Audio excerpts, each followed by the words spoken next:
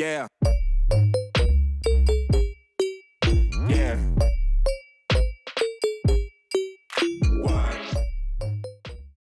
Hi everyone, I'm Steven. I'm Minnie. And welcome to Enjoy English School. And we're going to talk about features, and today's date is March 18th, covering pages 36 to 39. So we're going to still be talking about the good, the bad, and the ugly sides of travel. 那我们今天的主题一样是专题特写，3月18号，大概会在36到39页的部分。那我们的主题一样是游客面面观，奥可以退散的部分哦。Traveling is great, except when it becomes too popular. 那旅游是很棒的事情，但是如果变得太受欢迎就不好了。Right. So you would usually think tourism for a place is good for that location, right? But actually, sometimes it could have some negative effects. So we're going to be learning about that today in today's excerpt. Let's start.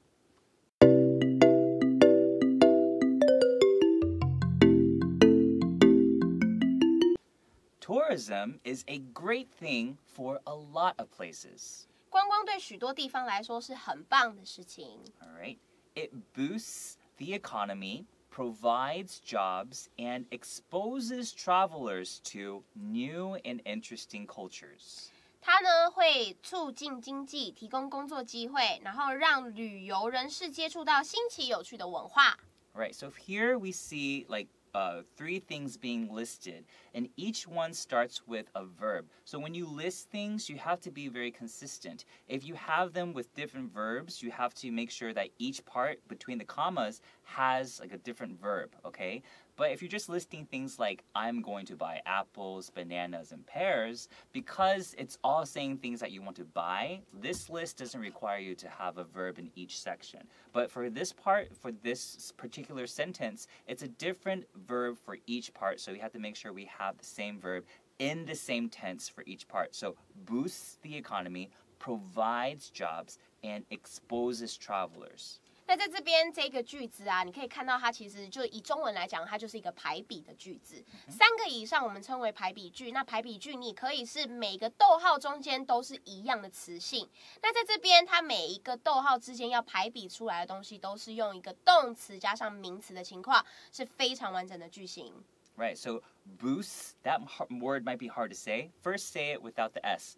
Boost. Okay, Boost. And then when you add the S to it, you just make the T sound a little bit less and then make the S sound a little bit longer. Not too long, just boost. Okay, Boost. All right, so boost the economy it means to make the economy better, provide jobs, so to give jobs, and exposes travelers to. So don't forget that you're exposing A to B. Okay, so you're exposing travelers to new and interesting cultures. So what does expose something to someone mean? 就是让某人接触 expose someone to something. 就是让某人接触到某事，我们就会用 expose A to B. Exactly. Okay. But there is a new phenomenon called over-tourism, which is proving to be a big problem. 但是因为我们现在移动的很方便嘛，所以现在有一个新的现象称为超限旅游。那它已经被证实说它是一个很重大的问题咯。 Right, so phenomenon, this word looks really long, right? But if you separate it, it's a little easier. And that even though it has an E, has kind of an A sound. Phenom, and then even though it's an O, it has an A sound as well. So it's phenomenon. Okay. 现象。 So when you separate big words like that, it makes it easier to read. And this, because it's a term that we're introducing, it's over tourism. We're going to use quotation marks. And here we say, is proving to be a big problem. We're trying to say that with proof that we have, it's showing to be a big problem. 所以在这边引号里面讲的东西啊，其实就是我们特别要强调，也就是我们所谓的超限旅游这个新的一个名词。然后 proving to be a big problem 就代表说它现在已经被证实是一个大的问题了。All right, let's find out more about this phenomenon. Let's take a short break.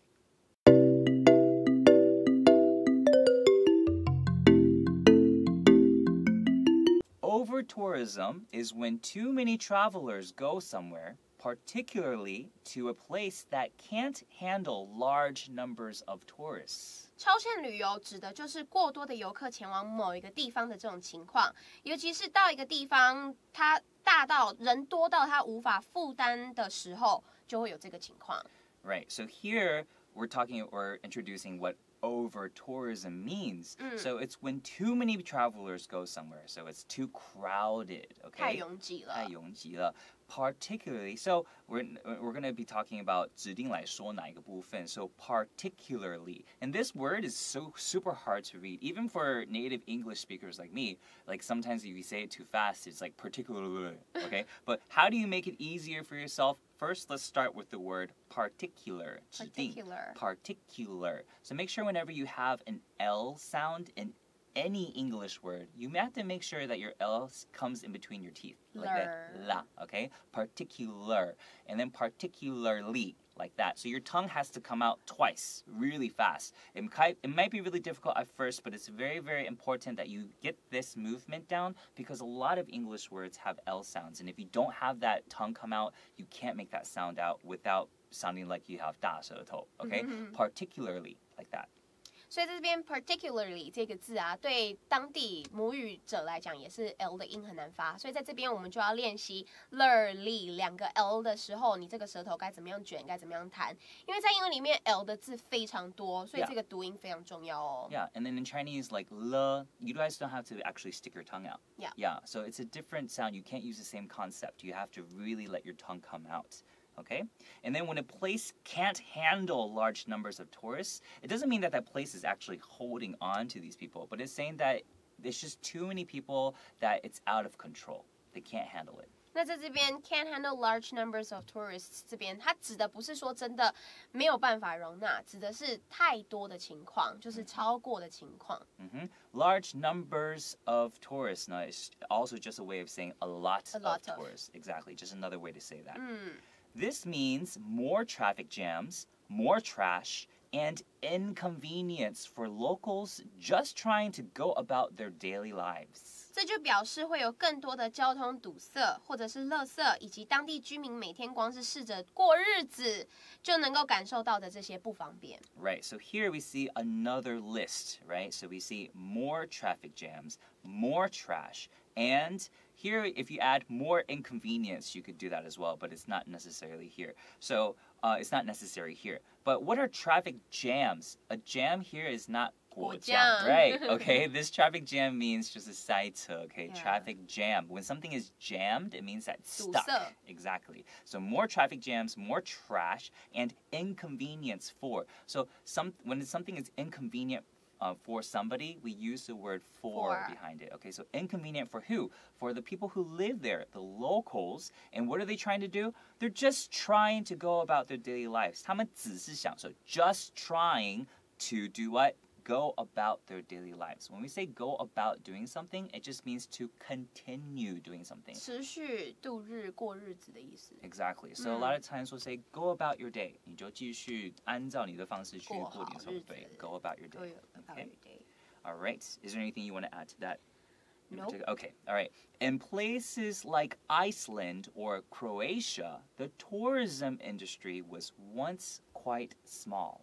那在冰岛或克罗埃西亚这些地方，旅游业的规模曾经其实蛮小的。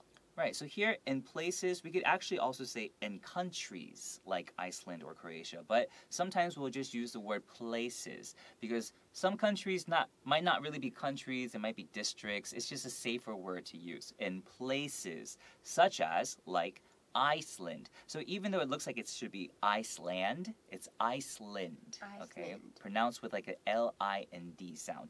Iceland or Croatia. Okay, the tourism industry was once quite small. 所以在这边呢，我们可以提到这边有 places 这个字，对不对？在这个句子里面，我们可以把 places 改成 countries， 因为后面我们提到2个国家。但是其实如果你要讲的可能是区域啊，可能是小地方混合的讲，那我们讲 places 地方来讲就会比较统括性的，就不会有你后面要讲的什么而影响了这个字的用法。Right, so here the word once quite small, it doesn't mean 一次, it means like 曾经 Exactly, so it means that now it's not small anymore. Okay, so what changed? Then came Airbnb and social media like Instagram. 然后呢 ，Airbnb 还有像是 social media， 就是我们所谓的社群媒体，像我们的 Instagram 就出现了。Right, so 出现 here we use the verb came. Then came Airbnb. B&B is bed and breakfast, okay? Why is it called Airbnb? Because now it's online, right? So it's kind of as easy to get to like air. So Airbnb and social media like Instagram, okay? Suddenly, large numbers of rooms opened up outside of the usual limited number of hotels. 那突然间呢，大量的客房在一般且数量有限的饭店之外，就突然间都开放了。Right, so because of Airbnb, there are more rooms available. There are more rooms opening up. Here we see large numbers of rooms. Large numbers, 就是看到这个 large numbers, which is just a lot of. So a lot of rooms opened up outside of the usual. We see up and outside. These are both preposition words right next to each other. But the up is a opened up. It goes with open. Okay? And then outside of the usual is in another part. 在什么之外 Exactly. The usual limited number of hotels. So here we could actually just say outside of the limited number of hotels is outside of the usual number of hotels. They're just using two different adjectives to emphasize that there are a limited number of hotels. 所以在这边，其实我们直接用 usual 或直接用 limited， 它都是一样的意思。但当这两个字同时使用的时候，就让我们知道，哦，原来它开放的数量真的是比以前一般的情况还要多很多的意思。Right, so it's just 一个强调. So sometimes you can use two adjectives just to give the listener an extra feeling of what you're trying to convey. All right? More people could visit, and they did, going far beyond what local roads and tourist sites could handle. 那更多人能够造访当地，也真的确有更多人前来，而且远远超过了地方道路跟游客景点啊，它能够负担的这个程度。Exactly. So here, if you could hear it in the sentence, I actually had to change in the way I said it. Yeah. More people could visit, and they did. And they did. Going far beyond. So, and they did, 就是他们确实有 right? 所以就是有多一个那个声音的一个表达. So that in English is very important. A lot of times we do change the ups and downs in our speech to help people who are listening catch on to what we're trying to convey. 对，所以在英文里面抑扬顿挫的部分，我们声音的表达上面就非常重要。老师一再的强调说，我们英文就是很 dramatic， 对不对？很戏剧化，然后该强调的地方要强调。这边也一样，大部分的人呢都拜访，而且他们真的来了。Exactly, and they go far beyond what local roads and tourist sites could handle. So you could just say going beyond. 但是 going far beyond 是 it makes you emphasize 远远超过。Exactly, even more than what we would think. So far beyond. This action angered locals, and suddenly signs saying, "Tourists go home," began to appear. 那这样子超过的现象啊，就惹怒了当地人。突然间呢，就有了很多的这种标语，写着“游客滚回家”，然后开始就出现在大街上了。Right, so these signs are starting to appear, right? These tourists are making locals very angry. Yeah. All right, let's take a short break.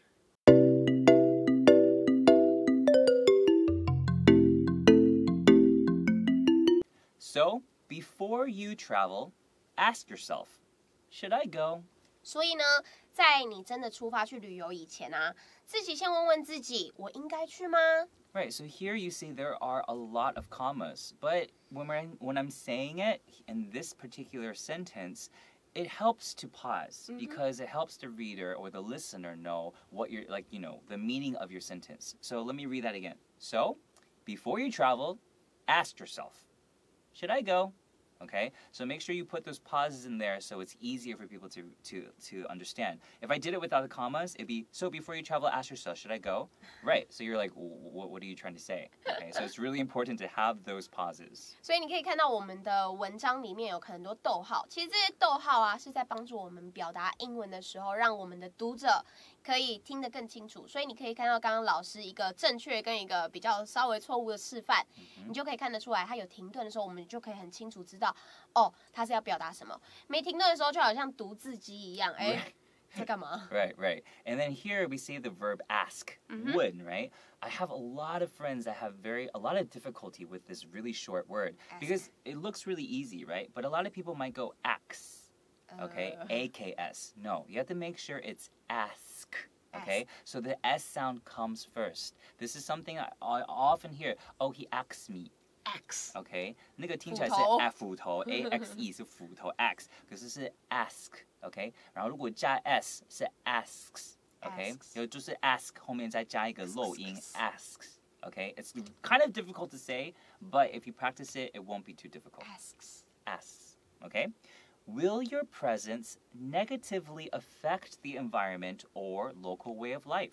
你的出现呢，是否将会为环境或当地的生活带来负面的影响 Right, so presence 出现 can be that, or 你的在那边的存在，你出席 ，OK， 你的 presence， 你就在那边 ，will it negatively affect the environment? 负面的影响。负面的 ，so what's the opposite of negatively? Positively. Right, positively 就是正面的 ，positively, positively, OK? Affect 那你看这里 affect 中文是影响影响，那 affect 呢它是 verb form 它是动词 OK so AFFECT is the verb but oftentimes we hear affect which is the noun form okay and then that has the E okay they're both pronounced affect okay they have the same pronunciation but they're used differently so the verb form is affect AFFECT the noun form is affect EFFECT so just know the difference one is verb one is noun A is verb, E is noun. Okay, so will affect the environment or local way of life. So what is the way of life? So it's like how you live life? Exactly, how you usually live your life, your daily routine, okay? But when there's a lot of tourists coming in, it's hard for these locals to have their normal way of life, okay? 平常的生活步骤. Try to travel only if your presence there at that place will be good for the locals, not just good for you. 试着在你出现会对当地而非只对自己有好处的时候再去旅行吧。Exactly. So only if 只有是这个情况以下 only if your presence there at that country or that place will be good for the locals. 如果是对这些 locals 不好的话，就不要去了。Yeah, or will be bad for the locals. Okay, so 可以用这个说法。Not just good for you. 所以你看我这个 not just 在这个 comma 后面，我把我的那个音调又拉高了。Not just good for you， 不只是为你好。So this is just another way in English to convey that. Okay. All right. So next time you go somewhere, it's seriously really important. Just like you have to really respect that country or that place. A lot of times you can't be like, oh, in my country I do this and I'm not going to do that here. You have to respect that place. 入境随俗。真的要尊敬那个地方。All right, let's go into the review section.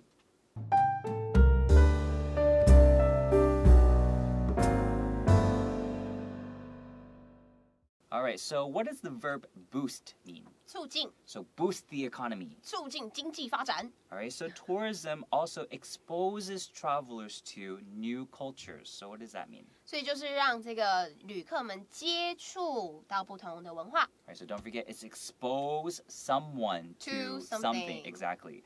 And what is a phenomenon? 一个现象 All right, don't forget it's phenomenon. Okay?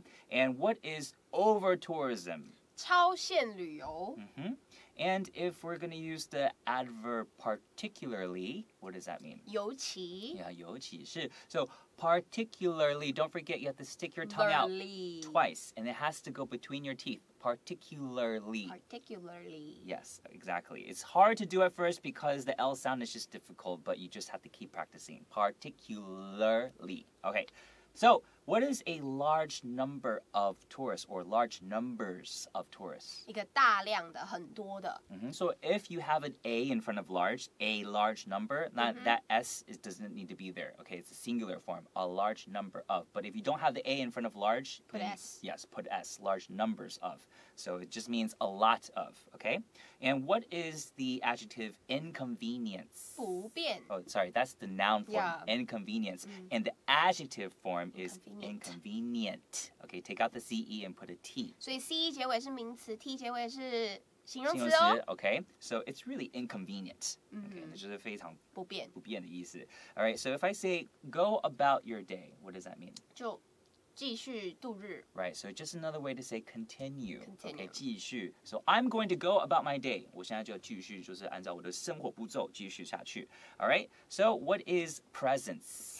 出现 and negatively. 负面里。 And the verb form of affect is with a... the verb form? It starts with a. A. And if it's a noun form, it's... E. Exactly. Okay. 影响 Thank you guys so much for tuning in. We'll see you all next time. Bye-bye. Bye-bye.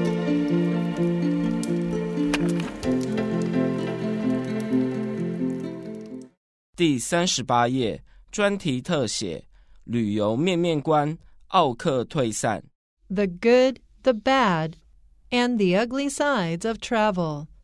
Tourism is a great thing for a lot of places. It boosts the economy, provides jobs, and exposes travelers to new and interesting cultures. But there is a new phenomenon called over-tourism, which is proving to be a big problem. Over-tourism is when too many travelers go somewhere, particularly to a place that can't handle large numbers of tourists. This means more traffic jams, more trash, and inconvenience for locals just trying to go about their daily lives. In places like Iceland or Croatia, the tourism industry was once quite small. Then came Airbnb and social media like Instagram. Suddenly, large numbers of rooms opened up outside of the usual limited number of hotels. More people could visit, and they did, going far beyond what local roads and tourist sites could handle. This angered locals, and suddenly signs saying, "Tourists, go home," began to appear. So, before you travel, ask yourself, should I go? Will your presence negatively affect the environment or local way of life? Try to travel only if your presence there will be good for the locals, not just good for you.